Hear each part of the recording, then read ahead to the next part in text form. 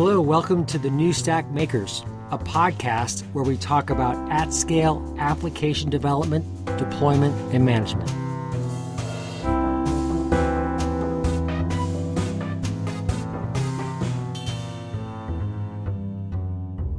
Hi, this is Swapnil Bhartiya, and we are here at DockerCon Europe 2017. Today we have with us Brendan Burns, one of the co-founders of Kubernetes project. Brendan, can you please quickly introduce yourself? Sure. I'm Brendan Burns. I'm a distinguished engineer at Microsoft working on Azure and also co-founder of the Kubernetes project. At DockerCon, Docker announced that they will be now using Kubernetes along with Swarm. So first of all, it's kind of a good move because when I look at Kubernetes, almost everybody is kind of moving to Kubernetes. Just I think 2 weeks ago, Cloud Foundry announced that they are doing, Cloud Foundry container runtime. I don't know, they have changed the name of Kubo to a new now. So first of all, what is your kind of reaction? I'm sure you have been working with Docker over this, but in general, Yeah, I mean, I think that as we talked about a lot on stage, we've had a really great relationship with those folks over time. I think with any relationship, people have different opinions, and we've had some differences of opinions. But I'm really excited to see this partnership come together and start going forward because honestly, I feel like this layer of the stack should become the boring part of what we build, and it's the tooling that we build on top, the things that make developers more productive, that is the stuff that I'm really excited about. So I think it's a great opportunity for not just the Kubernetes community and the Docker community, but really all of the container users around the world to see this sort of focus and collaboration. I was talking to Solomon the other day, and when we look at Swarm versus Kubernetes, his opinion was more like orchestration itself will become commodity. So what do you think where the Swarm versus Kubernetes will be going? Yeah, I think it's really true that orchestration is becoming a commodity across the cloud. You look at Azure Container Service where you can deploy a container orchestrator, you can deploy Kubernetes at zero cost to the end user. I mean, obviously you have to pay for the compute for the VMs that you're using, but other than that, the orchestration is free. I think that really points to the fact that users want to consume container-oriented primitives. If you look at something like Azure Container Instances, where we built that out, where people can deploy just containers by themselves, I think it's really clear that people kind of want to, especially developers, don't want to have to worry about the VMs. They just want to think about building and deploying the containers that they're building. And I think orchestration is sort of that next layer up that allows people to not just deploy their individual applications, but actually sort of integrate their applications together in a way that so they can coordinate and build bigger systems. Depending on who you talk to, Kubernetes is still kind of it's not the way Docker easiest things. That's not the same case with Kubernetes. So going forward, as Docker will be using Kubernetes, so will they be kind of influencing, or what kind of engagement or contribution do you want?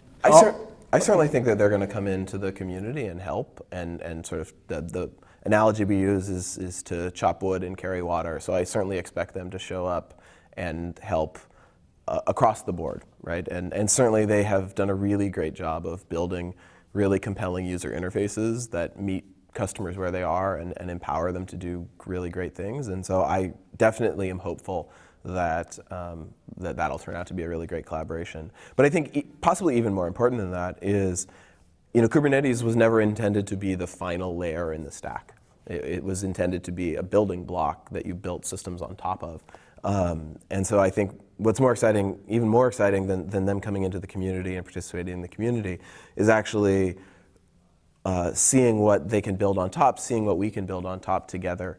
Because I think those are going to be the things that ultimately help gain more users for the platform. I think if you look back at some of the moments throughout sort of developer history where Microsoft built systems that radically changed the number of people who could build applications for a platform, things like Visual Basic or the Access database or managed code like .NET. I think these are all moments where suddenly the number of people who could become developers got larger. And I think we're going through one of those moments now where containers and container orchestration are going from being the domain of experts to being the domain of people who just need to build applications. And that's honestly, to me, the most exciting part. That democratization of distributed systems is really the reason why I get up in the morning and why I'm excited about what we're going to build on top.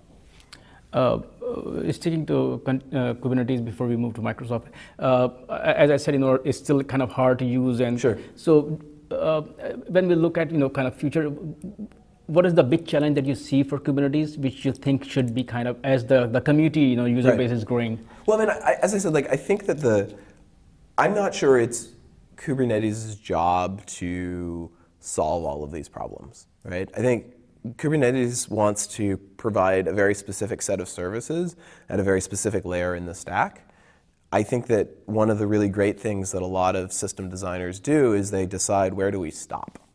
And it's almost as important, or maybe even more important, to know what you are not as it is to know what you want to be, right? And I think we have a really strong sense within the Kubernetes community about where we draw that line. And so I think a lot of the things that you're talking about and you're interested in terms of making it more accessible, making it easier for people to compose systems, are going to come from the tools we build on top of those APIs. Just like, at the bottom of an operating system, you have syscalls, but a lot of people consume those syscalls through a managed language, through higher level primitives that allow them to draw windows or talk to the network in more abstracted ways. I think you're going to see the same things happening in the container landscape, where people are going to build, and we're already seeing this, we're already seeing people start to build tools that provide, more targeted, more tailored interfaces to container orchestration on top of the Kubernetes APIs, and I only expect that to continue. I think, much like anything, if we are ultimately successful, I hope that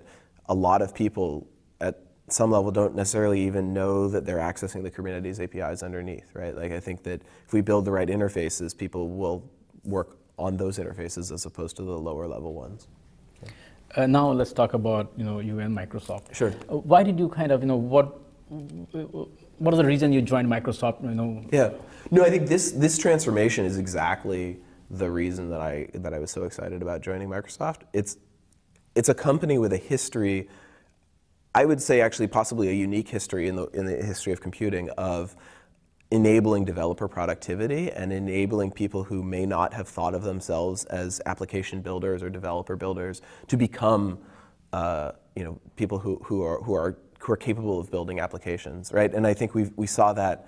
I mean, I saw that with friends who I went to college with who took Visual Basic and Access and built businesses or built consultant jobs where they could build applications using those technologies, right? These technologies that empower people. I think it's something that has been historically. It's a gap in the cloud right now. It's too hard to build applications on the cloud, to build reliable, scalable applications, and so I think that history of enabling developer productivity combined with a really great public cloud is just an incredible opportunity to empower a whole new generation and really a broader group of users to build these distributed applications. So that's why I'm here, and I think it's a unique. That combination just doesn't exist anywhere else at any other company. And how is Microsoft consuming Kubernetes internally, if at all? So certainly there are people who build systems on top. In fact, the Azure Container Service itself is built on top of is deployed onto Kubernetes. But we also supply it as a service, right? So I think I focus much more on building a service for external users, for Azure users, because ultimately, as big as Microsoft is, the world of public cloud is way, way, way bigger, right? So I want to build services that are useful and empowering to external users, and I hope that by doing that, I build things that are useful for internal users as well. So what is your actual role within Microsoft? So my role is to lead the teams that focus on containers and open source container orchestration within Microsoft. So that includes managing the teams and making sure that we get the right people in, the people with the right skills. It includes helping set direction. It includes actually writing some of the code myself. So it's a mix of, but everything you'd expect sort of out of engineering leadership and technical leadership. I think there's a degree as well, and I'm really excited about trying to help Azure chart a direction into this new world, and figuring out how do we marry all of the skills that brought us really great developer tools like Visual Studio Code with the skills of someone who's building a distributed application and knows what it takes to deploy, manage, and operate a distributed application at scale. I think there's a lot of people who work on development environments, and there's a lot of people who build distributed systems, but there are fewer people who think about how they can come together. And I think that's something that I'm pretty excited about as well. So just trying to set that direction. Right. And what kind of engagement Microsoft has with the Kubernetes community? What kind of contributions are you making? Yeah, so concretely, obviously we contribute a bunch of code.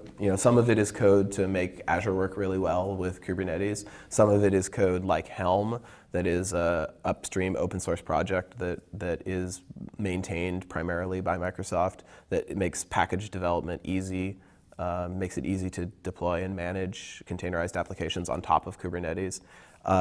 Likewise, this recently open source project called Draft that is aimed at the developer side. We're trying to make it extremely easy for a developer who may not have learned about containers or Kubernetes to get started with those technologies.